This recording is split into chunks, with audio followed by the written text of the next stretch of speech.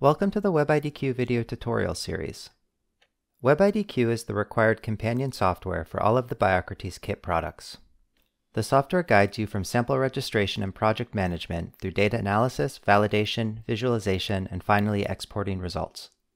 This will be a 4-part video series that walks you through the basic features and functions present in WebIDQ.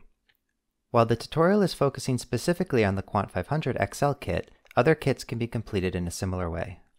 These step-by-step videos will walk you through the process from registering your samples through data analysis and exporting results. WebIDQ is split into 3 sections that control different elements of the workflow: LIMS, the Laboratory Information Management System, quantification, and results. We will be exploring each of these in more detail in the upcoming videos. If you've already set up WebIDQ and are familiar with the basic interface elements, feel free to skip ahead to the next video. There are several interface elements that are common throughout the WebIDQ experience. We'll briefly discuss a few of them here. Most of the gray panes in the software can be moved, rearranged, and resized. WebIDQ will remember any changes that you make and automatically apply them the next time you log in. These customizations are unique for each user on the WebIDQ account. Most of the lists or tables in WebIDQ can be sorted by clicking on the header. Control-clicking on a second header will sort by a second column. Clicking on the 3-line menu icon on the right side of the header will open up the filtering options. These can be used to easily navigate or find items in a longer list. You can also quickly clear a filter by right-clicking on it.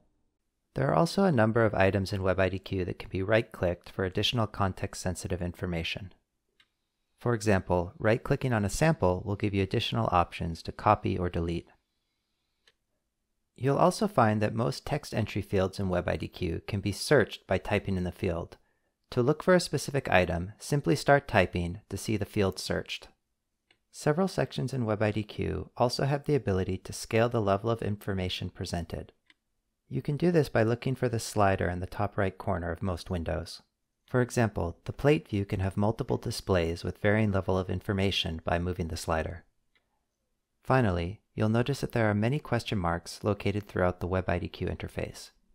Clicking on these will open up the corresponding section of the user manual. Otherwise, the user manual can always be accessed through the user icon in the top right corner of the page.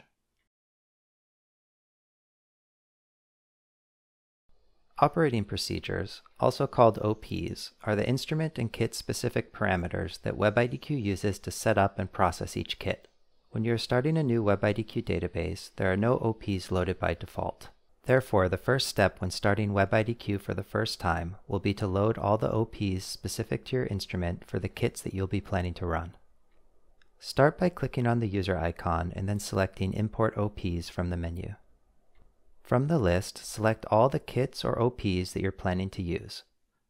Multiple can be selected at a time, and when finished, click OK to load these OPs.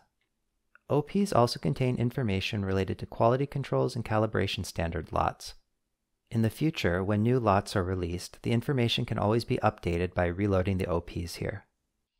Additionally, if you start working with a new kit that you haven't previously used, you can always come back and load the OPs here.